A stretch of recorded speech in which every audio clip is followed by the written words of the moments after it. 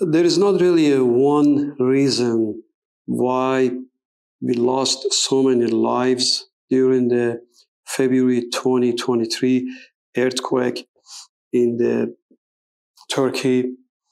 There are several factors that uh, combined together. One of them was, first of all, this earthquake was very strong earthquake.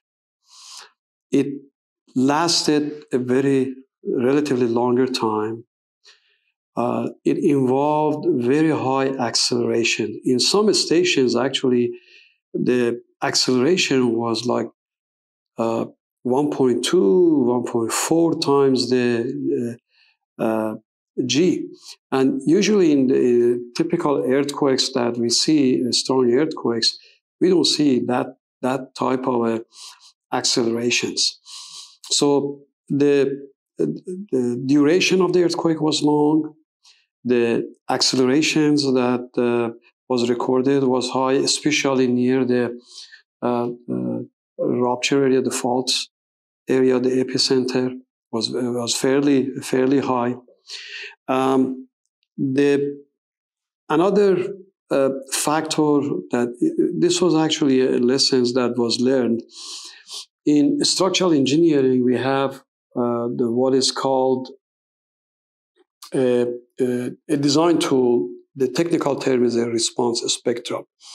So this design tool is we selected based on the importance of the structure that we design. Usually, buildings are designed for events that take place, let's say, about 475 years. And the more important ones, may be about 2,700. So naturally, I mean, if you design something that happens once every 2,700 years, you're going to be designing for a larger forces than compared to 475. Now, most buildings are designed for a return period of 475, so events that takes once every 475 years. And even if you had designed the buildings that collapsed, actually some of them, if you had designed them for the events that take once every 2,700 years, which is for designing for much larger forces, it would have been unconservative. So the design provisions that were effective, in fact, as of 2018 in Turkey, was a bit unconservative because, again, the main reason for that was that because the accelerations that were recorded was very high, more than a 1.2, 1.3 G near the epicenter and so on. So those were some of the technical reasons. There's another factor that's very difficult to really quantify per se, and it happens almost in every country. It's a major concern. Structural engineers can put anything they want on the plant.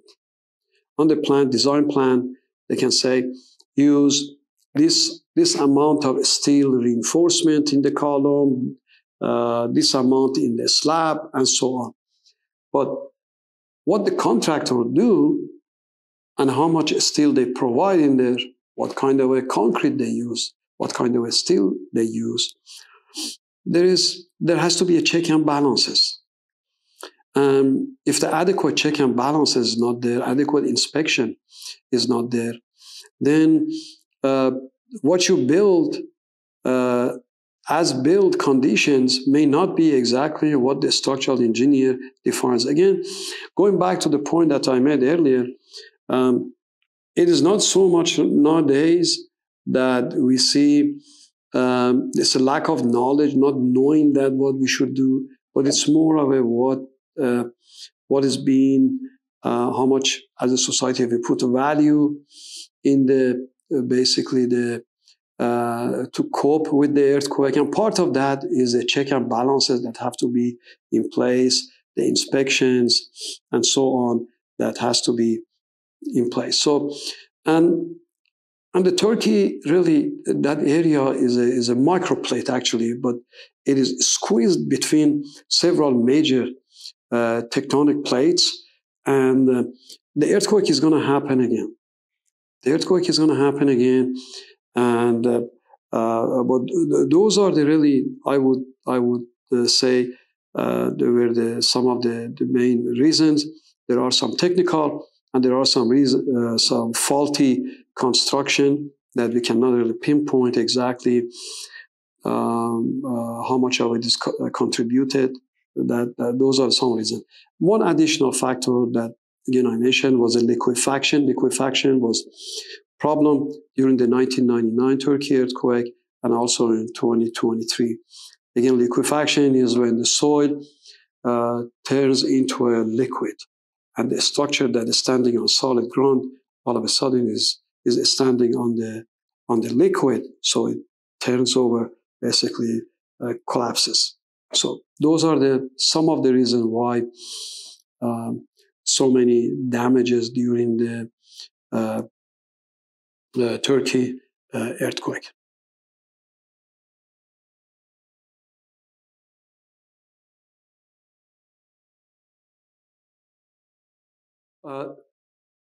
Turkey is located in an area where earthquake has happened in the past and will happen again. In fact, there was a paper that was published in 2002 by Suleiman Nalband and John McCloskey. And in 2002, basically, they predicted the area where the February 2023 earthquake took place. They even predicted approximate magnitude of the earthquake that's gonna happen. So no, it was not surprise, and the seismologists nowadays are able to identify regions where the earthquake is going to happen, and even approximate the magnitude of the earthquake that's going to happen. Again, it all goes back. Earthquake is not something that if you do everything right as a society, that you have to plan for it and accordingly. But it's not something that we don't have a solution to how to live and cope with it. It's all matter of how, as a society, we approach the problem. And in the case of the Turkey, the earthquake is going to happen again. It's going to happen again. And we know exactly what type of structures are prone to damage, and what we should do so that as a country it is resilient. Now, the topic of the resiliency is something that I will elaborate later on. It goes beyond just making sure that the building stands. It's much broader than that. We have to make sure that the society and our cities are resilient with respect to earthquakes and natural hazards and so on. So that's the different topic that we will be addressing. We are able to predict the locations, the magnitude, but we are not able to say the exact time when the earthquake happens. And we don't need that. Even if you knew that the exact time that the earthquake happens, but if you have a structure that cannot stand the forces of the earthquake, that building is going to collapse. No, we will prevent the lives because people can go. But that is not really the question needs to be asked. To be prepared for the earthquake, it starts before the earthquake happens. Right? In the case of the earthquakes, I mean, you have to be proactive. You have to retrofit buildings, bridges that that are prone to the damage, and make sure that the society is resilient against the earthquake.